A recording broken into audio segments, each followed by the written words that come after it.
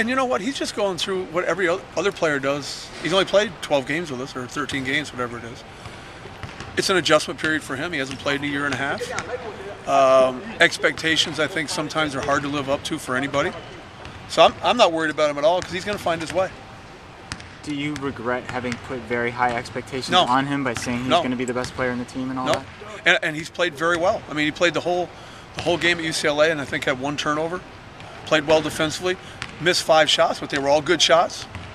So I'm not. I don't come and go on players. I mean, I want guys to do their job. Every player knows what's expected of them. I think sometimes players put too much pressure on themselves to live up to expectations.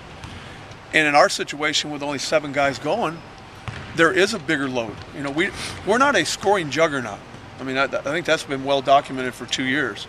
And, you know, as it stands right now, we want Gio to do more. He will do more. I'm not worried about that at all.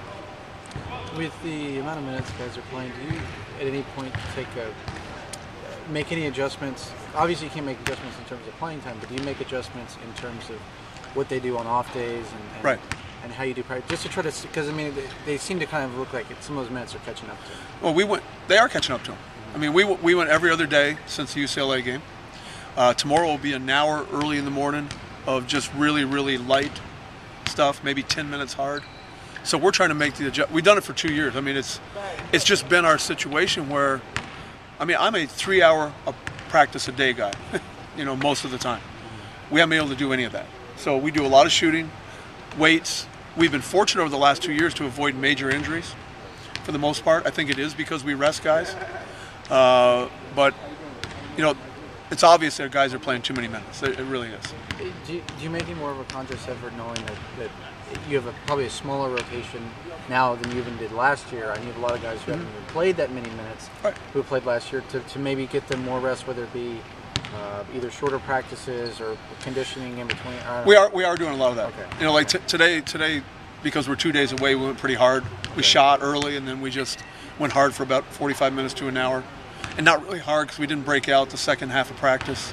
So things that I would, like normally I would practice with a full team, which hopefully we'll have by next year. I would go an hour and a half really hard today and all up and down.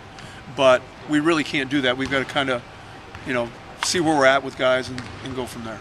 How do you plan to utilize Garrett on Thursday?